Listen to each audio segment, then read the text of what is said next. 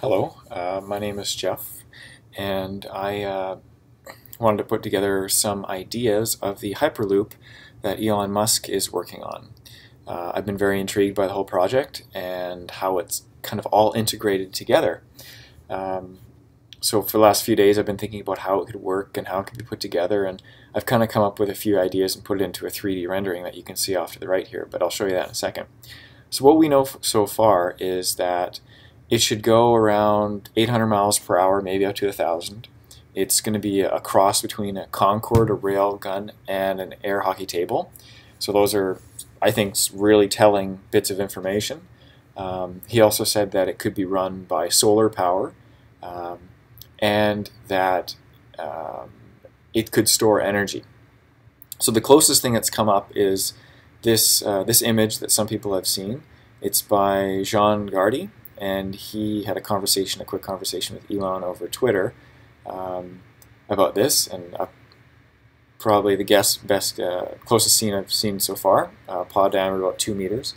I didn't really use the 2 meters because that's highly variable, and it's about 2 meters. I used 2.8 meters for my pod width, but anyway, so yeah, what you have here, and Elon Musk has also confirmed that it will have air in the column, but I think the way it's going to work is a little bit different than what John here has put together. Not to say it's wrong, but it is going to be a loop. Obviously the name Hyperloop. So the air will continue in a constant loop around, just like this one in the pods. Everybody's thinking it might be a round pod, but I think it's going to be a square pod. And so what I'll do is I'll show what I have in the 3D rendering here. And first off, I want to say I work in renewable energy and renewable energy implementation. I've won a few awards just through some contests that I've entered, and so I really like integrating new ideas together, and that's why I've kind of gotten interested in this. I hope that some of my ideas are wrong. I hope that there's good conversation about this. I really hope to see the initial version. I think we need good alternative means of transportation besides airplanes and stuff that can be run on renewable energy. So here's what I got. The first thing I want to talk about is the levitation of how the crafts will stay up, or the pods, I should say. I think they're going to be square. I think the whole unit is going to be square. With a round one, you can't have air loft, because if there's too much weight on one side, it'll rotate, it'll roll. So, you know, maybe I'm pretty sure it's going to be a square. So the way this can work is it can happen one of 3 ways, or 2 of 3 ways it can happen together. My first thought was that he mentioned the air hockey table. Well, the air hockey table has holes in the bottom of it, and with a whole bunch of holes, you need to push air up into it. But that becomes really problematic for having to push air up all the time throughout this system. So I thought maybe that's way too complicated, way too much effort, way too much energy. So I was talking with somebody, and I thought about that ground effect. Somebody else mentioned that on the internet as well. The ground effect, where it's basically just you're wedging air underneath that then is compressed and then keeps you aloft. But what happens if your vehicle stops? What happens if you can't keep moving? Well, that's a problem. It will just sit there. It'll just become stuck on the ground if you're only using the ground effect.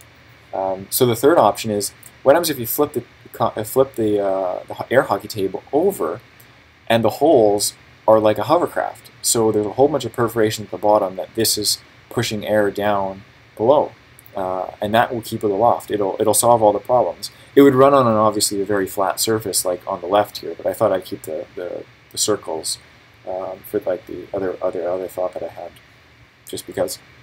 So this is a very flat surface. This could work with an inverted hockey table, levitating the pod. So we have Elon here standing in the tube, but you know, just for size comparison, it's about 2.8 meters across, like I mentioned. He also mentioned it's going to be like a railgun. So a railgun is just a very simple technology that accelerates objects through magnetic repulsion and attraction. So just like that on the side, and it's kind of like a maglev, but doesn't need to require it to levitate it anymore. These can be very small, and when they're small, they don't need to require a lot of energy or even cost of producing. So I thought, well, maybe this is how the railgun aspect comes into it. He also mentioned it's going to be like a Concorde jet. I think that only relates to how the aerodynamics of the pod will look. Very sleek, very pointed nose. I like this one because it had a little bit of a flat bottom. So how do you power it? He mentioned it could be run by solar panels. So what I've got here is on the roof a big array of solar panels, and I think this is the way Elon Musk is thinking he could expand renewable energy as well, is through solar power on the roof. Because if they're flat, it provides a great area to place the solar panels and generate electricity. Renewable electricity for a renewable transport system, I think is very smart. The other thing is, how do you get up to the speeds? How are you going to get these up to the speeds? Well, we know maglev trains and high-speed rail can get up to 200 miles per hour. And I'm using miles per hour because that's what it's been talked about. And I'm sorry to my Canadian comrades, but I have to use American right now. But America, come on, please, can we get on the metric system already? Anyway, that's fine. So you power it with solar panels or a grid electricity, which is, you know, cheaper than solar. For the time being, solar is dropping in prices. But how do you get rid of the wind resistance? Well, some people talk about evacuated tube. I don't think it's going to be evacuated tube. I think it's very much going to be, as Jean Gardy said, it's going to be air in the loops.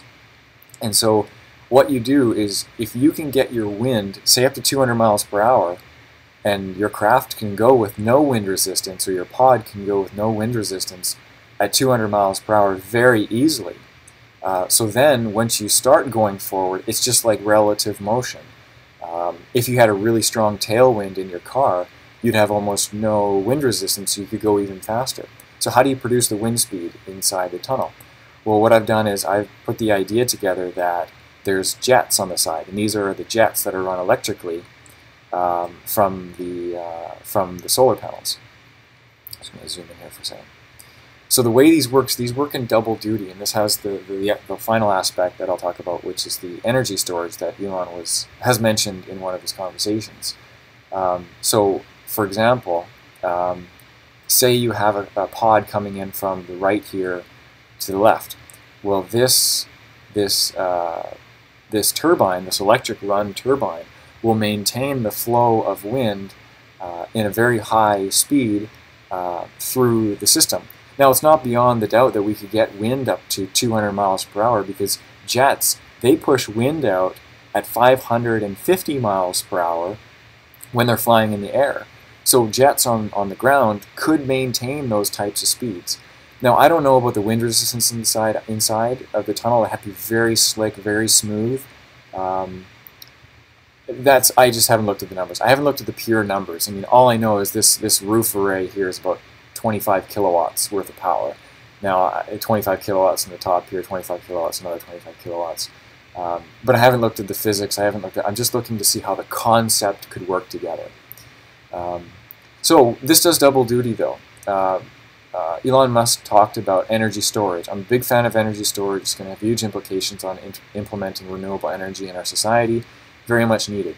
So what you do is during the day, you use the panels to run the pods and to run the turbine to get the wind going as fast as possible. So if you can get the wind going as fast as possible, you then at night can draw on that wind to run the system by slowing down the wind a little bit. So the overall efficiency and speed of the system would drop during the evenings or at nighttime.